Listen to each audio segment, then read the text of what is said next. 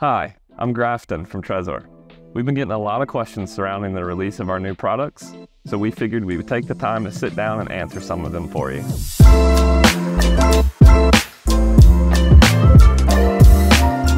Alright, so the first question we have is, are there new features specific only to the Trezor Safe 3? The Trezor Safe 3 brings something new to the table. Its implementation of a secure element. This sets it apart from other Trezor models, providing an added layer of security for your coins. So, on to the next question. Why should I upgrade from the Trezor Model One? Well, making the switch from the Trezor Model One to a Trezor Safe 3 is a great move. You'll enjoy broader coin support and even more security thanks to the implementation of a secure element.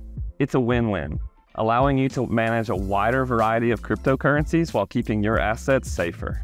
Does the Trezor Safe 3 support a 24-word seed? Yes. The Trezor Safe 3 generates a 12-word seed by default, but you do have the option to load a 24-word seed onto it.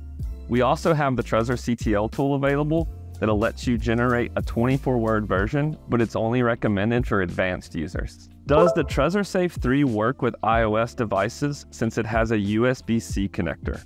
Well, all Trezor models still cannot be connected to iOS devices, as Apple doesn't make it easy with their MFI program's strict terms and conditions that are not acceptable for us. Is the Trezor Keep Metal suitable for a 24-word seed? We now offer a 12-word version on our eShop, as it's the default seedling for the Trezor Safe 3 and the Model T. For now, the 24-word version will be available on our official Amazon store and through our resellers by the end of November. What is the point of having a Bitcoin-only Trezor?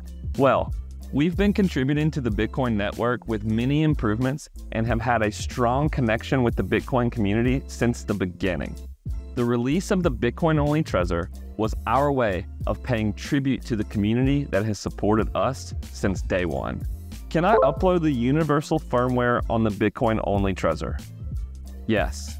If you ever decide to broaden your portfolio, you can download the universal firmware from our GitHub page, and you can upload it to your Bitcoin-only Trezor. What makes the Trezor Model T better than the Trezor Safe 3? Good question.